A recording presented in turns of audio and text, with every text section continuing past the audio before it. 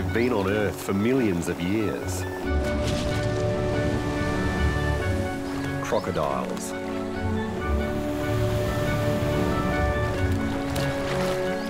The largest of all living reptiles, and among the most dangerous animals in Australia.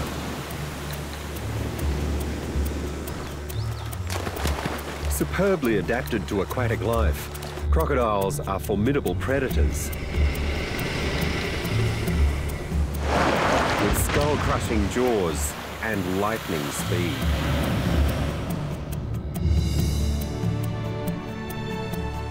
They're skilled hunters, fishermen, scavengers, and even cannibals.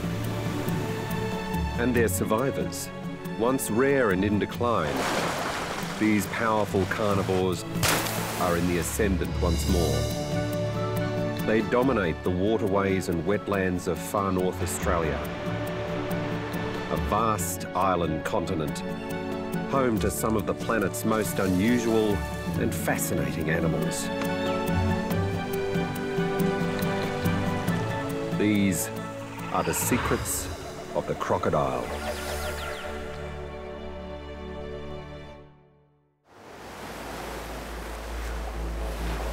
Far north Australia. The climate is tropical and features some of the most exotic landscapes in the country.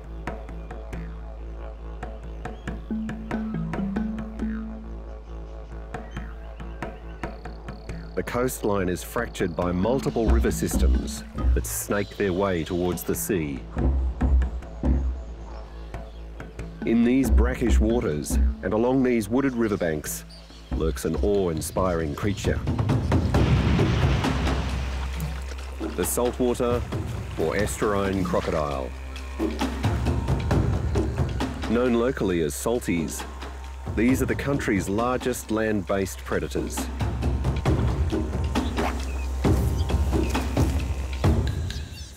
Freshwater crocs also live here. They have narrower snouts, better suited to catching the aquatic life they eat. They often live alongside the salties, in fresher waters further upstream. These amphibious reptiles are everywhere. Whether they're visible or not, if there's water in this part of Australia, crocs are there. Solitary and extremely aggressive. In rivers and creeks, mangrove swamps, waterholes, even the open sea.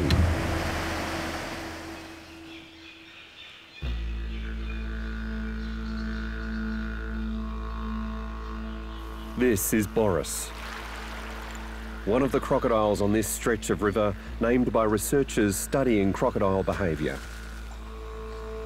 He's a large salty, at around 5 metres long and weighing over 700 kilos. At this time of year, he spends time soaking up the sun at the water's edge. It's October and the dry season is drawing to a close. Up here in the far north, there are just two main seasons, the wet and the dry. When the rains come, everything will change and it will be time to mate. Boris is already moving in on amber.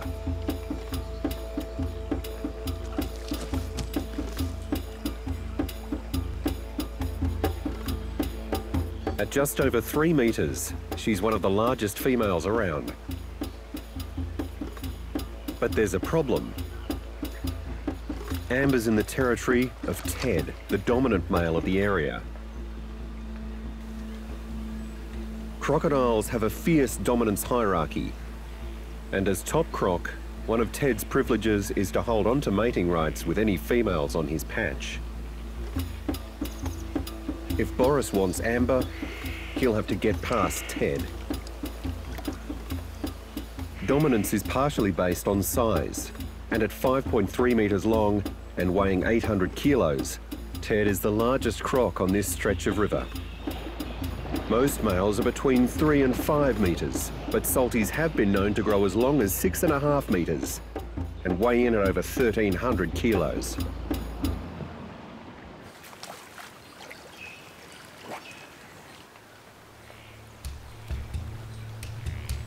Size is also a marker of age, and Ted is thought to be an impressive 100 years old. Ted's gnarled and deformed head are evidence of years of battling with rival males. He's also blind and has lost many of his teeth. These fall out and grow again up to 45 times as the crocodile increases in size. But Ted's run out of replacements. Crocs swallow their prey whole, so he can still eat, but his hold on power may be starting to wane. When breeding season begins, Boris could challenge Ted for mating rights with Amber. In the meantime, Boris and the other crocodiles must get on with the everyday business of surviving. It's something they're perfectly adapted to do.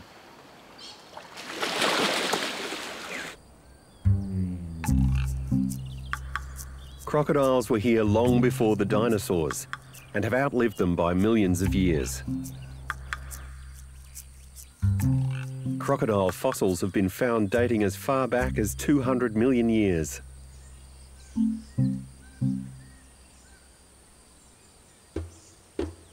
And they appear in ancient Aboriginal rock art.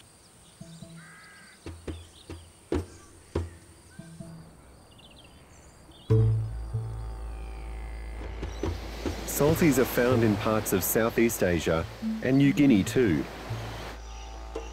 In other parts of the world, their numbers are threatened. But they've been protected in Australia since the 1970s, which has led to a huge surge in their numbers. It's thought that the saltwater crocodile population now stands at between 150 and 200,000.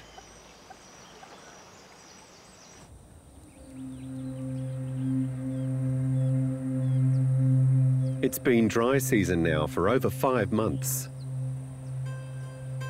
There hasn't been rain in a long time. Waterholes are developing thick mud at their edges. Rivers are low. And animals coming down to the water's edge to drink can be excellent quarry for the stealthy crocodile.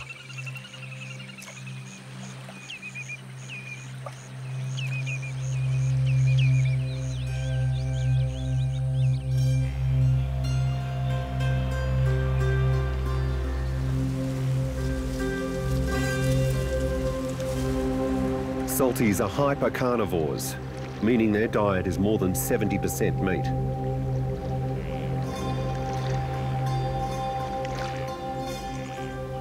They'll eat just about any animal they can catch and overpower, including fish, birds, small animals, even humans.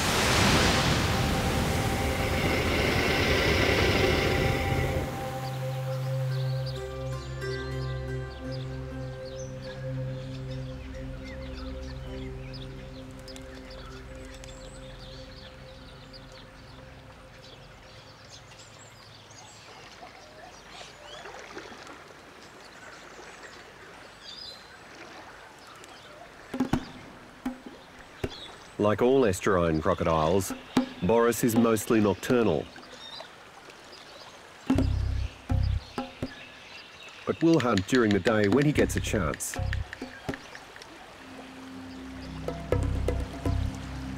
He gets into position along the riverbank to watch for anything that comes within striking distance.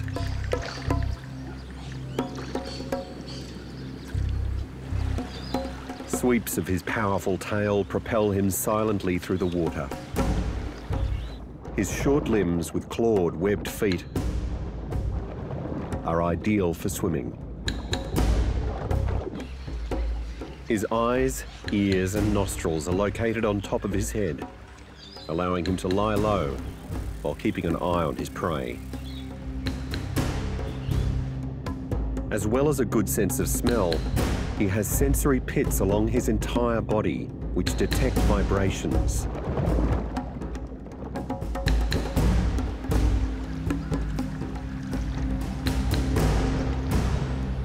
Boris senses movement.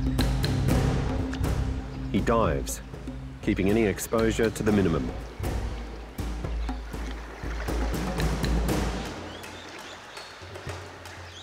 When Boris is underwater, his scales, known as osteoderms, create a low-pressure system around him, resulting in a countercurrent around his body. The water surface won't ripple as he swims up to his prey. He's invisible. The little moorhen in the reed beds is oblivious to his presence.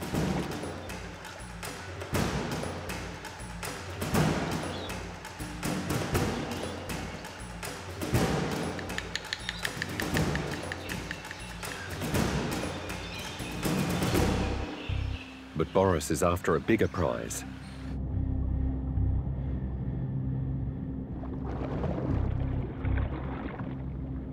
He moves on silently.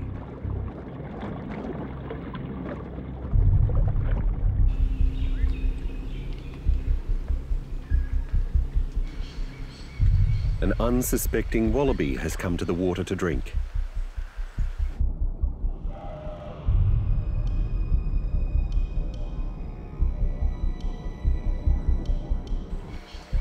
Unaware of what may lurk nearby.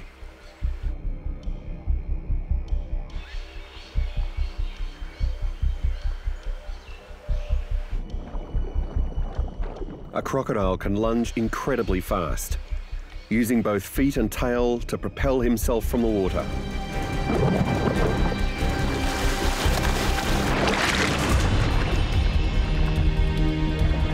Boris clamps the wallaby with his long, powerful jaws.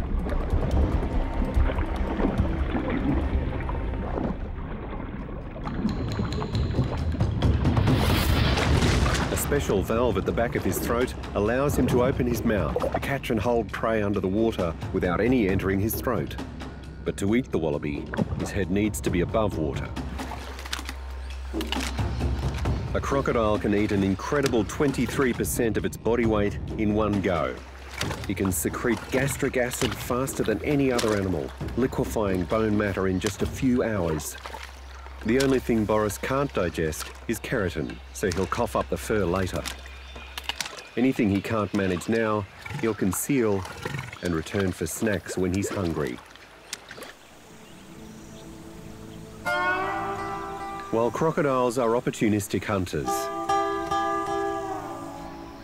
it's harder for them to move around to other waterways during the dry season.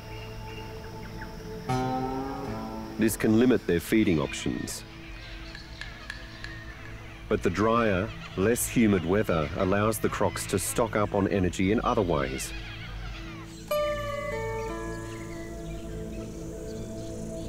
From the sun.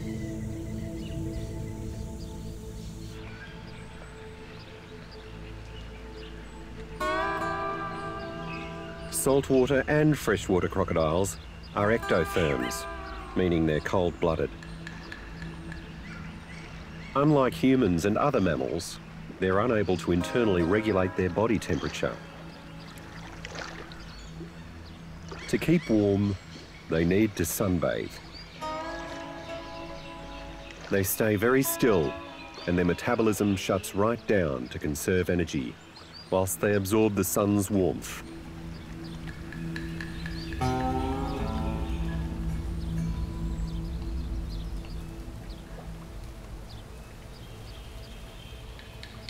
The scales on a crocodile's back act rather like their own solar panels.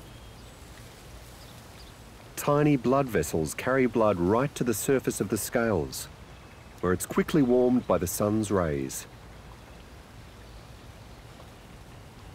As the blood circulates, the heat is transferred to the rest of the body.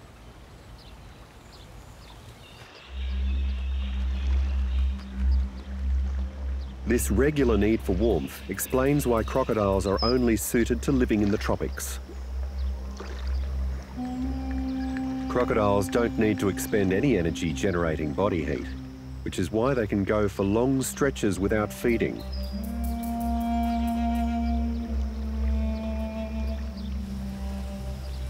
Basking to absorb heat takes up at least a few hours of each day, depending on the weather.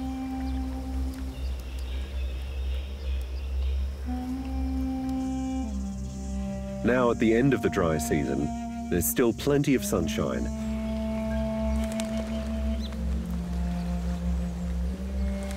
Crocodiles often like to sunbathe with their mouths open.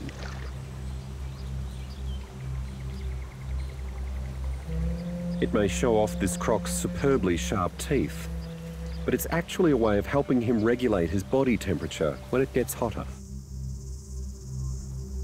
The Australian sun is fierce, and temperatures may rise still further when the wet season arrives.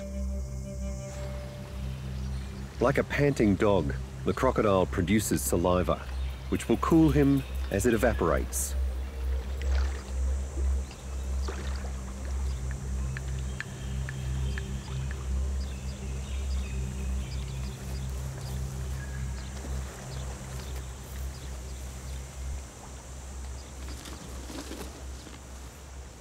But if his temperature rises above 35 degrees Celsius, he'll shoot back into the cool of the water.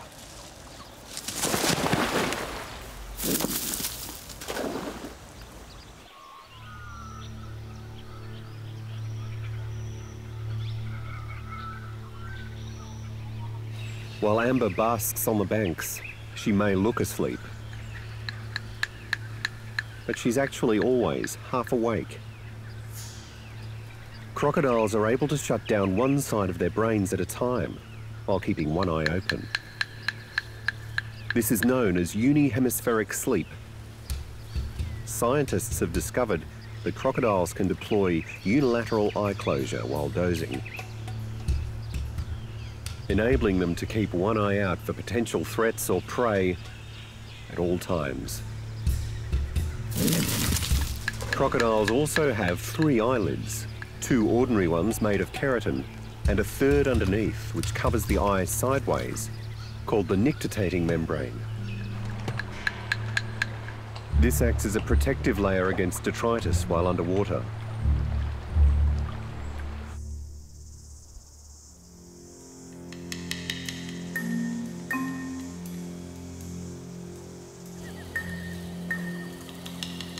As the dry season draws to a close,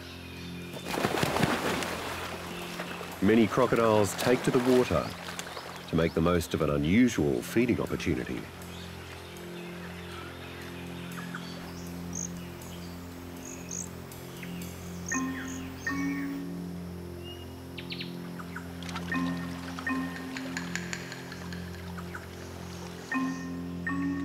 The East Alligator River in the Northern Territory.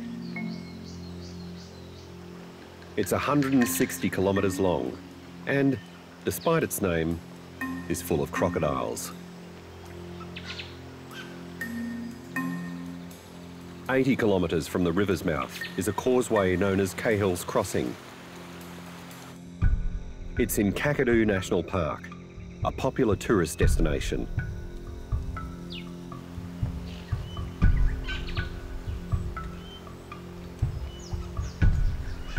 Cars can only cross here when the river's lower in dry season.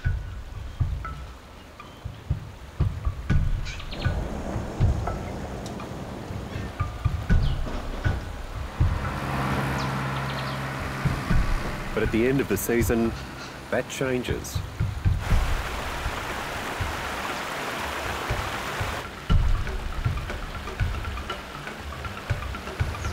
This year, the change of season coincides with the highest tide in weeks. And the crocodiles seem to know exactly when it's due.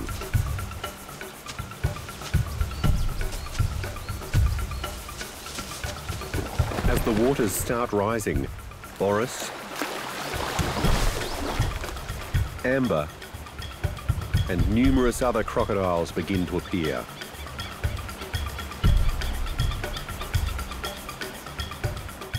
They converge on the area from all over the river system.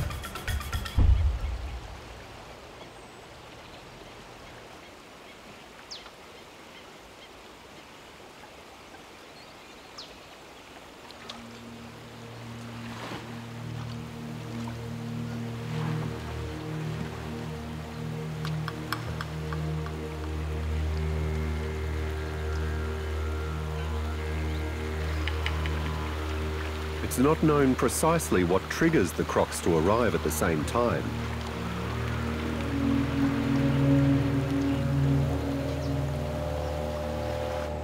They may have deeper communication abilities than are currently understood.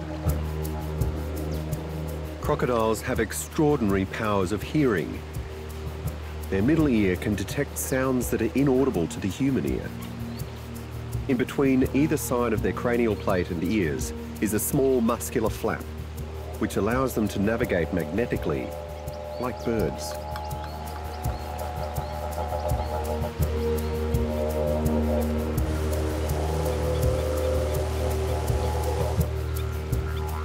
It's also known that crocs can track the migratory routes of their prey as the seasons change.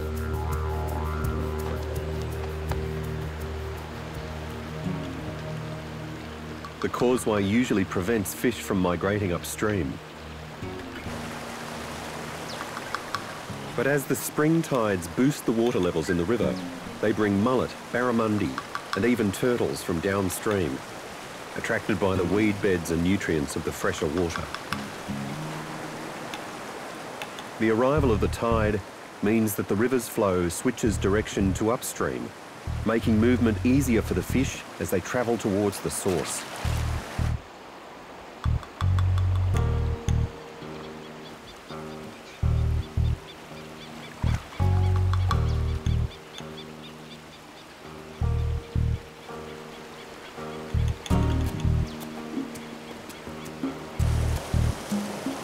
As the water levels steadily rise, the crossing is still used by road traffic.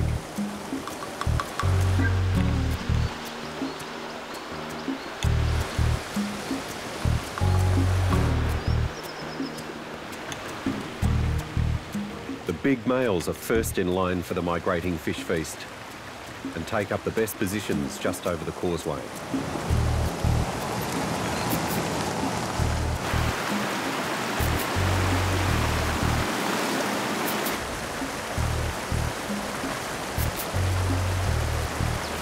One of the largest crocodiles here, a 4.3 metre male named Nigel, has been fitted with a GPS tracking device by scientists following his movements.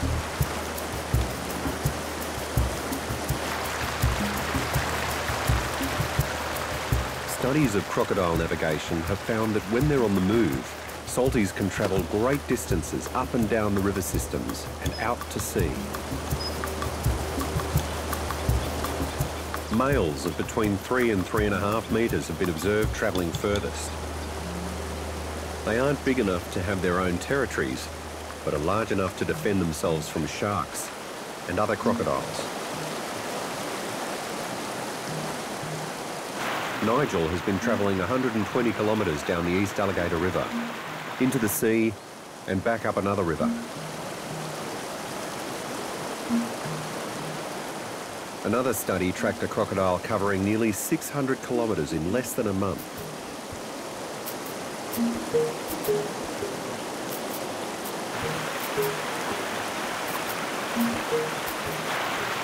As the waters begin to engulf the causeway, motorists keen to make the crossing take greater risks.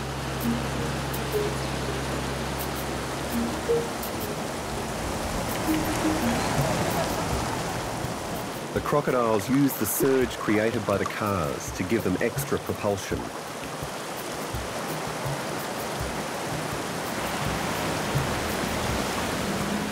Local police advise drivers to always give way to crocodiles. Salties may not actively hunt humans, but if one crosses their path, they're more than happy to take the opportunity. During the 1980s, a crocodile knocked a car off the crossing with its tail. And a fisherman was also taken by a crocodile here when he fell into the water. Over the past 45 years in Australia, there have been 99 crocodile attacks, 27 of them fatal.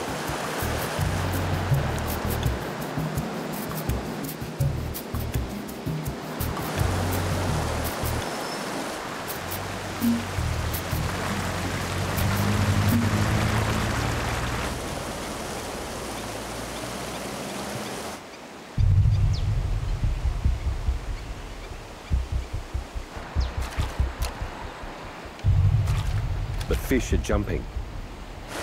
The crocodiles wait with open mouths, and their front limbs stretched out wide.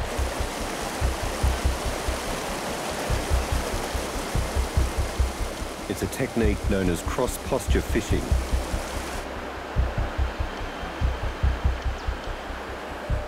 The crocs have sensory receptors in their scales called ISOs, which are more sensitive than a human fingertip.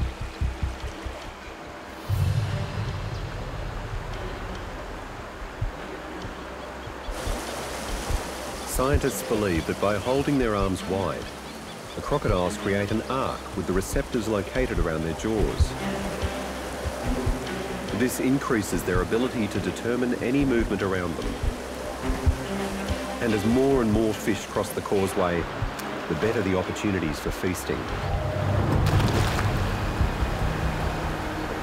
There are as many as 40 crocodiles at the crossing now. What makes this event so extraordinary is that it's the only time of year when big males like Boris will tolerate one another in such close proximity. Some experts believe the crocodiles may be cooperating, working together in close line formations to herd schools of fish so they can all feed. The blockade effect of the crocodiles makes it harder for the fish to get through.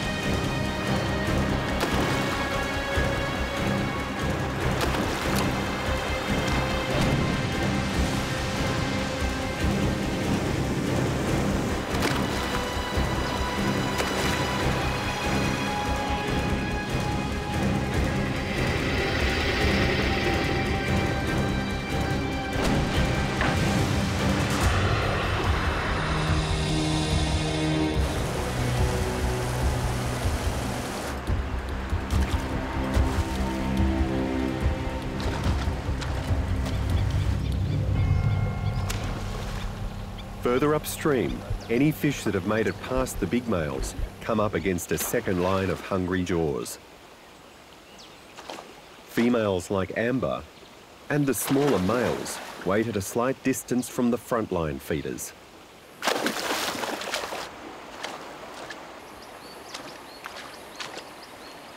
When crocs are able to feast like this, they make the most of it.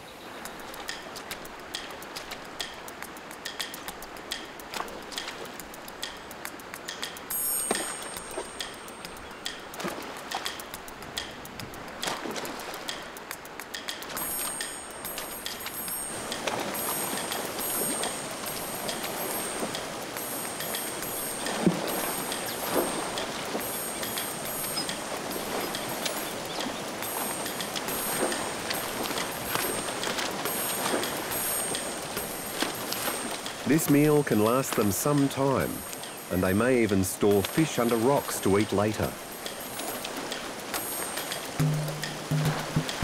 The salties swallow the fish whole. The crocodiles' tongues don't move easily, so they manipulate the food into position for swallowing.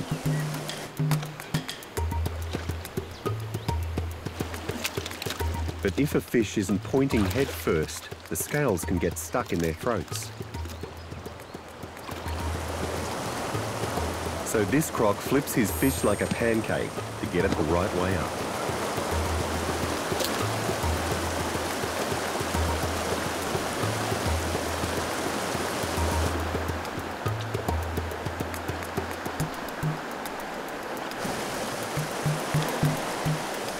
But sometimes a misjudged throw lets the fish make a lucky escape.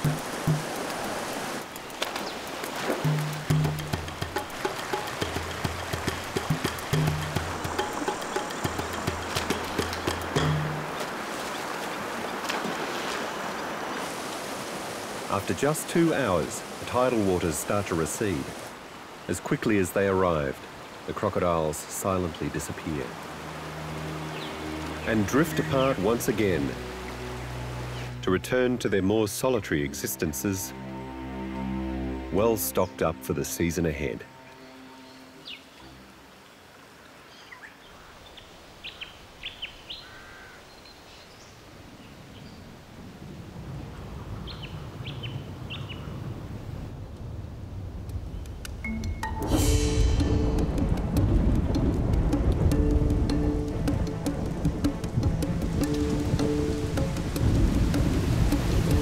The wet season finally arrives.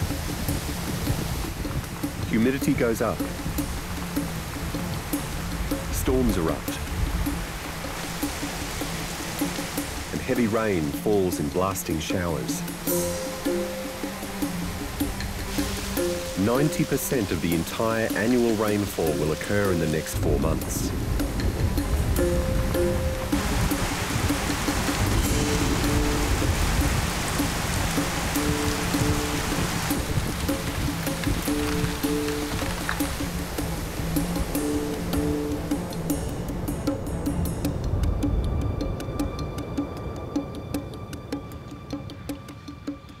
Away from the unusual feeding event, the crocs are back to their more typical hierarchy. Crocodile society is run on highly combative domination tactics. Head clashes will establish and reinforce dominance, and can even happen between females.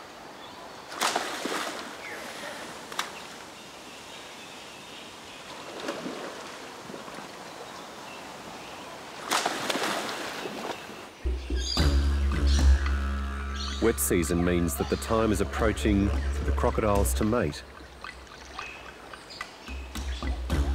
Ted may be old, but he's still the dominant crocodile here.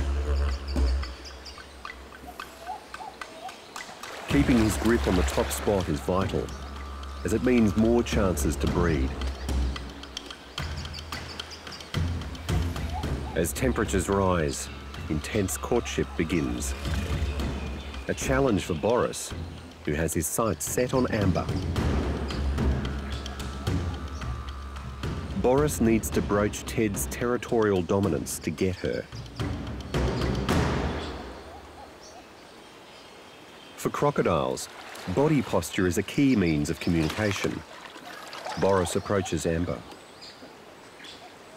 She raises her head, a sign of submission. These are the first overtures in crocodile courtship.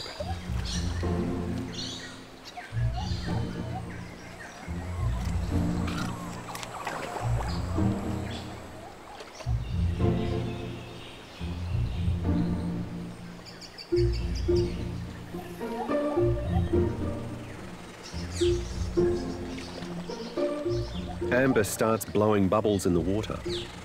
This indicates that she's receptive.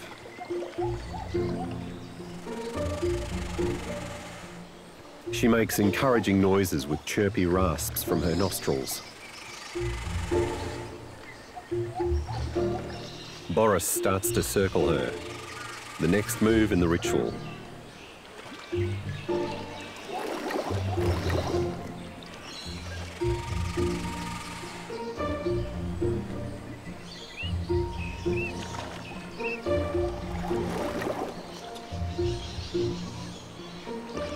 But just as things are hotting up, Ted moves in, and Boris is forced to retreat.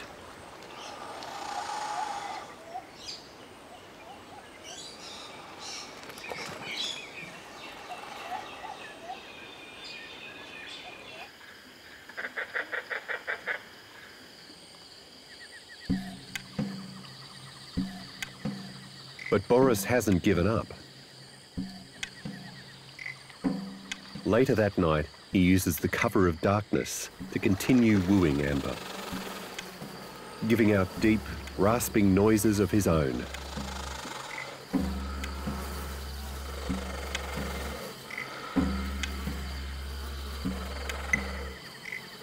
They swim around together for hours before they eventually mate.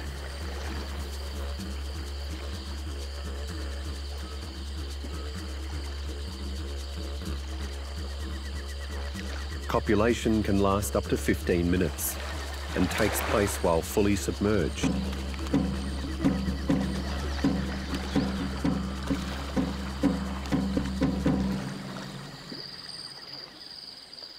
Ted's reign as the dominant male has been challenged. Amber's behaviour is not unusual.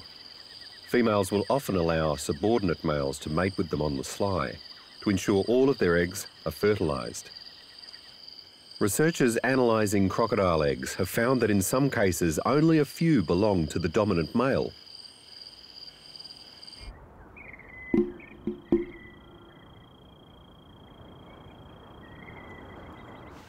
The next day, Ted's regime is threatened once more when large male Chopper makes his way into his territory.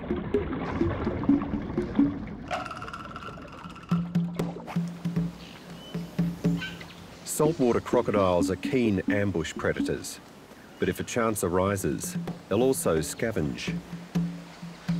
And the wet season presents new opportunities.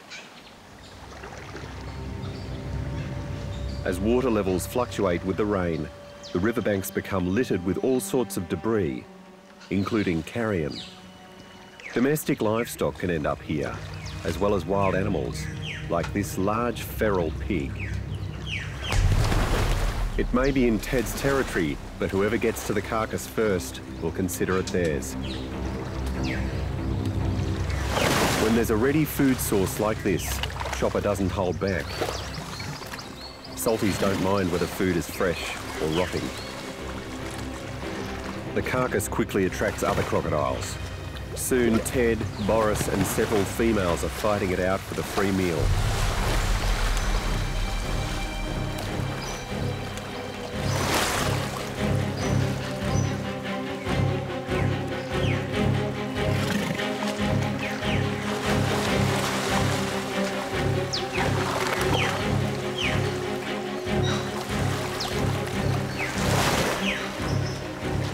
Chopper keeps trying to oust Boris and Ted by smashing down onto their snouts.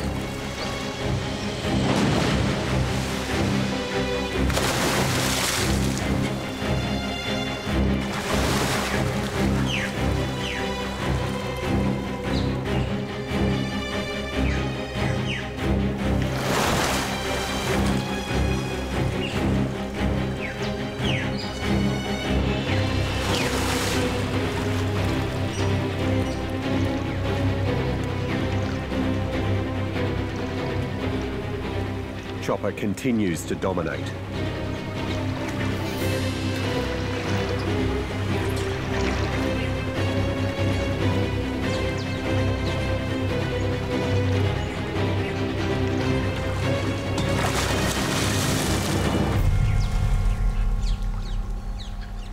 He fights off the others and sticks close to the carcass, hissing.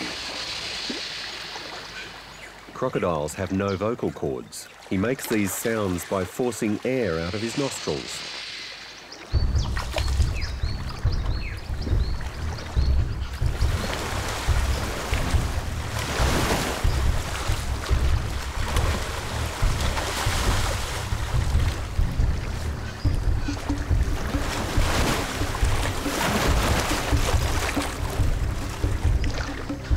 A study of the salties' bite found that theirs is the strongest of any creature in the world.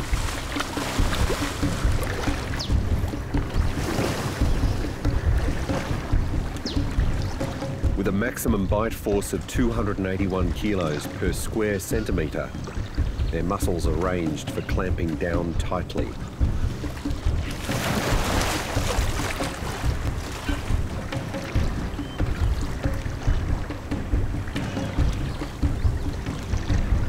Once Chopper gets close enough to get his teeth around part of the pig, he needs to find a way of taking bites from it.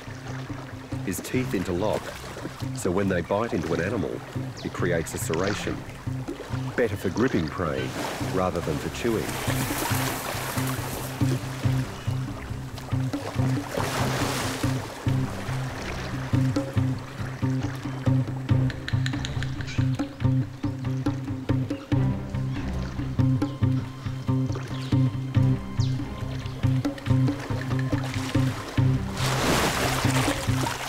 To shear meat off, he needs to shake. So to do that, he grips, rolls, and rips. This behaviour is often referred to as the death roll.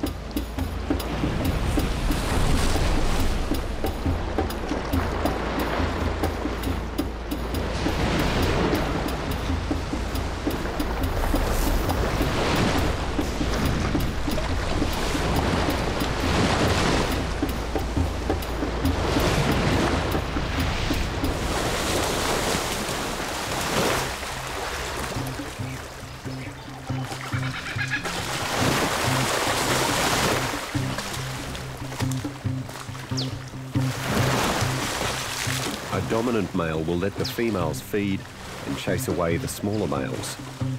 But Ted doesn't manage to see off Chopper.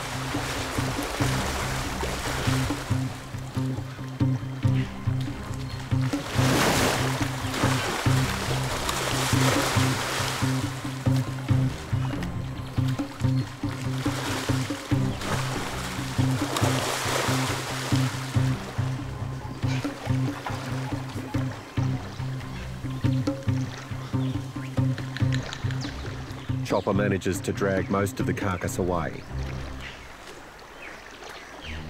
Now it's clear that Ted's rule is on the decline.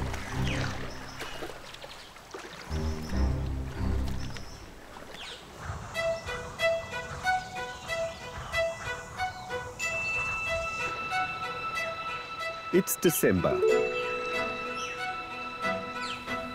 And Amber has produced a small clutch of 16 hard-shelled eggs. Females can lay up to 80 eggs in a season. She's scratched a nest almost a metre high, using vegetation and mud. The eggs will be incubated, both by heat generated from the rotting leaves and by solar radiation. Her nest is close to the water. She's placed it carefully. Too close and rising waters could flood the nest and kill the embryos.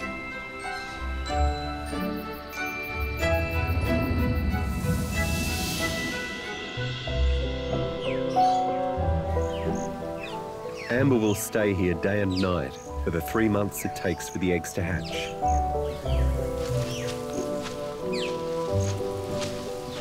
She's fiercely protective.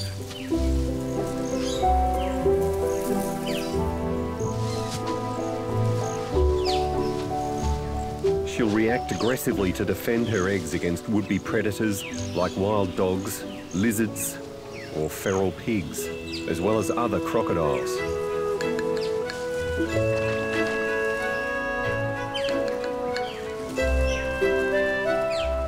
For Amber's babies, the struggle for survival has begun. The exact timing of hatching will depend on an optimal temperature of 31 to 32 degrees.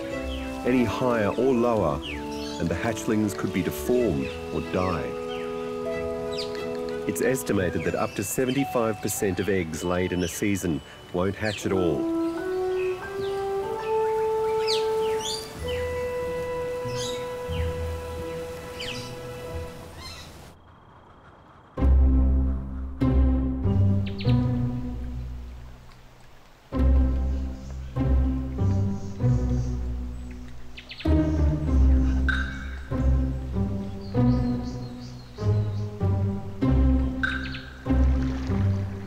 When Amber's hatchlings emerge, they're highly vulnerable. Baby crocodiles are only 25 to 30 centimetres long at hatching, an easily edible snack for many predators.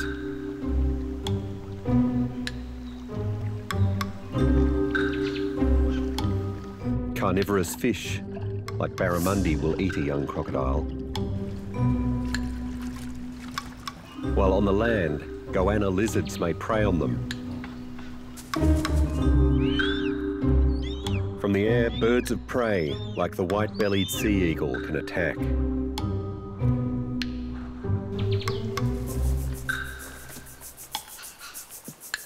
Crocodile mothers protect their young during the first months of life.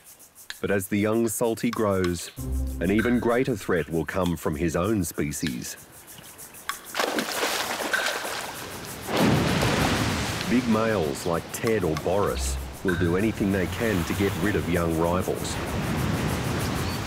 And that extends to cannibalism. They'll eat both hatchlings and young juveniles if they get a chance. A dominant male can pick up the scent of smaller males in his territory and get rid of them. Young females can also be eaten, but have a better chance of being saved for future breeding.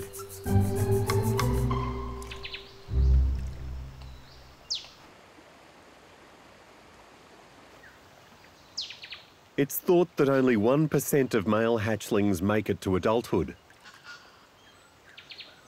So the odds are that only 1 or 2 of Amber's hatchlings may reach maturity.